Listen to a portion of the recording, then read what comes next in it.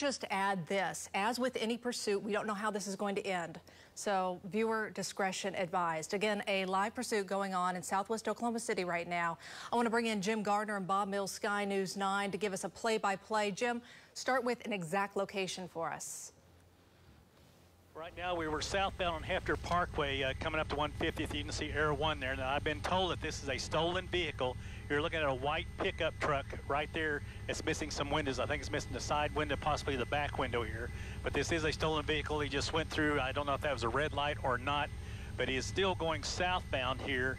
He kind of took the off-ramp, but it looks like he may be going, he's going to go eastbound on Memorial now. So now he is turning eastbound on Memorial here, coming over the bridge. And so, like I said, the police have kind of laid back. Air One is on this, so they've kind of laid back from really pursuing this vehicle. They've just let Air One follow him here. Of course, we're over it now, and we have followed him for, it's went up to northbound on Hefter Parkway. It's went on Portland and got up to about 164th when they attempted to stop him at 164th at the stoplight, and then he turned around, came back southbound. Right now, the speeds have not been too extreme in this pursuit, and one reason why, I believe, is because they have kind of backed off and just let Air One handle this. But this is a stolen vehicle. That's the information we have right now. We'll keep you updated as this goes along here, Amanda. If we hear any more information, looks like some other officers may have got involved with this. Like I said, it was Oklahoma City. We have heard OHP talking. I haven't seen an OHP car, but right now it has been Oklahoma City in this pursuit of this stolen vehicle going eastbound now on I believe it's going to be the Kilpatrick Turnpike here as he goes eastbound, and we're getting ready to come up to May Avenue, North May, Amanda. So again, if you have any more information, it's good. Let me know. We'll keep you updated. Jim Gardner live from Bob Mills, Sky News 9. Back to you. Okay, Jim. And so now we can clarify this. I know you see on the screen it says Southwest OKC. You're not talking about Southwest. If he's on the Kilpatrick Turnpike, and it looks like he's picking up speed right now. Jim Gardner, correct? He's on the Kilpatrick Turnpike. That is correct. Now he's taking an off-ramp here. It looks like he may be taking an off-ramp at Penn and getting off at Penn here. And you can see Air One. Air One has just been shadowing him. Like I said, the units have laid back and let Air One just shadow this vehicle here. And like I said, we are coming up to Penn now. We'll see what he does here. It looks like maybe he is going to go, he's taking the Texas turnaround there on Penn, which is going to put him back, going back east, westbound on the Kilpatrick. If he gets back on the Kilpatrick, if not, he'll be westbound on Memorial here from Penn. And like I said, okay, it looks like he's going to stay on Memorial now and just take Memorial and go back westbound here. And so again, let's see, he's going to turn in. What's that sign say, Rich? I can't tell him. So he's turning into where Hobby Lobby is here on where you see Swadley's Barbecue. He's turned in where the mall is, kind of where the mall is. He's coming behind Swadley's Barbecue there. And we'll see what he's going to do here. Like I said, Air One is over the top of him, so are we, so there's really nothing he can do. Right now he's just driving around. Like I said, police have been very easy on this vehicle, not pushing him, not trying to get close to him, except up at 164th, they attempted to stop him, and then he turned and got back southbound on the Hefter Parkway. But now he's back on Memorial going westbound, and the next road we'll be coming up to is going to be May Avenue again. We'll see what he does here at May Avenue.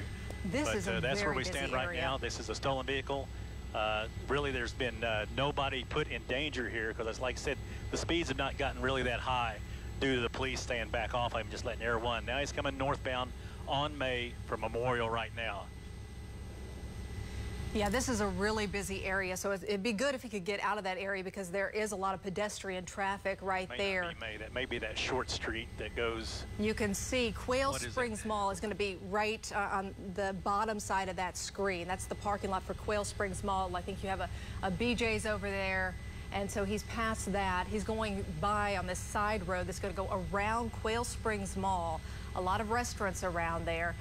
He's not speeding right now, and police are watching him from Air One, and we have seen several police cars hanging behind him as well. So we want to keep an eye on this, especially because he is in a highly populated area of town. Luckily, not a real busy time for the mall area, but busy enough for sure.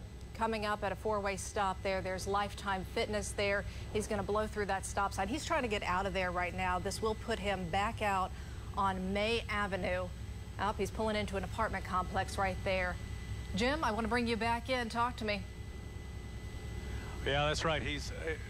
It looks like this truck is maybe trying to follow him, maybe trying to cut him off, but he looked like, oh, yeah, they're going to, oh, okay. They tried to spin him right there, but it really didn't work. Now he's going back, I believe he's going back westbound on that street that will take him to May Avenue. They tried to spin him there, but it really didn't work. And now he's got back out on the road. Can't remember what that little road is called. That may be Northwest 140th. That then it's going to go westbound and come back out to May. We'll see if he goes north or south on May there. So it looks like he's going to go northbound on May from Northwest 140th Street there. And we'll see what he does here. Like if you know anybody in this area, give them a heads up. In the parking lot around the mall, around Swadley's. You see Air One right there over the top of him. So police are coming up on him now. Now he's northbound on May, so now the police are kind of coming up on him. And they're probably wanting to end this pretty soon, because the last thing you want is for him to get in a populated area like the Quail Springs Mall in that area and start doing something crazy here. So you see all the police cars starting to come in now. And like I said, he's northbound on May, and we'll see what street he should be coming up to Northwest 150th, I believe. You're absolutely right, Jim. Northwest 150th. Northwest 150th. And he's kind of slowing down. They're not pushing him real hard because, like I said, Air One's up in the air. But so he'll come up to 150th here. We'll see what he does. He's coming around traffic. Okay, he's going to come eastbound on Northwest 150th. So now he's eastbound on Northwest 150th, and we'll see what he does here. There's not too much traffic in front of him at all. And like I said, the good thing is the speeds haven't really gotten out of control or gotten very fast here. At one point in the pursuit at the very beginning, it got up to close to 80 miles an hour, but it hasn't been anything near that now. But like I said, he's on Northwest 150th going eastbound here, and we'll see what takes place. Like I said, traffic is very light through here right now, so let's see, what street do we just go through right there? That would probably be Penn. And if he's still going eastbound on 150th, he's going to be hitting... let me see him. Let's see. I've kind of lost visual on him from up here. I'm just kind of watching the camera. And so he should be coming up to Penn, yeah. So he should be coming up to Penn here. And yeah, it's North Penn Avenue. So he's still eastbound on Northwest 150th coming up to Penn. We'll see what he does here. That's absolutely right. There's the retirement home. Turns to go south or north, or he keeps going eastbound. Like so this guy has not wanted to stop. Have backed off from him quite a ways. Like I said, Air One is just shouting here, so he's going to take. He's kind of weaving in traffic there. Okay, now he's going to go southbound on May Avenue. So southbound on May Avenue. I think that's Northwest Penn. 150th. That could be Penn Avenue, if I'm not mistaken. Jim, is that Penn? I'm sorry. Yeah. Let's see here. So he's southbound that would be on Penn. I'm sorry. So we're southbound on Penn again. And Jim, this guy has not really wanted to give up either. We saw police tap the back of his vehicle once. We also saw them right before we went on the air try to get him to stop, and he kept moving. That's right. They tried to stop him a couple of times, and he was able to get around them and keep going. So now we are going. We're still going southbound on Penn here. So, well, he's going to turn into the Home Depot parking lot, which is off Penn and 140th. 140th is going to be south of Home Depot there. So he's turned into the Home Depot parking lot. So let's see if they can get him stopped right here, because he's just circling around. He's going to come right back out. He's going to see what they're kind of blocking him in, kind of blocking him in, kind of blocking him in. He definitely don't want to stop, that's for sure. No, and this is where it's a concern. As he goes through these parking lots, it's a concern that there might be a pedestrian out there. Well, that's right. You always got to be careful of that because we are in Home Depot, like I said. So he's trying to make it back out. I believe that's going to be 140th Street. So he's going to go westbound on 140th. Let's see what he does here. Well, they're trying to stop him, but he does not. That's an OHP right there. So OHP is going to spin him into the curb. Let's see what happens here. He's and just up on a word the of grass. warning, this is live TV right here on News 9. Okay, they've come out with guns drawn. They've come out.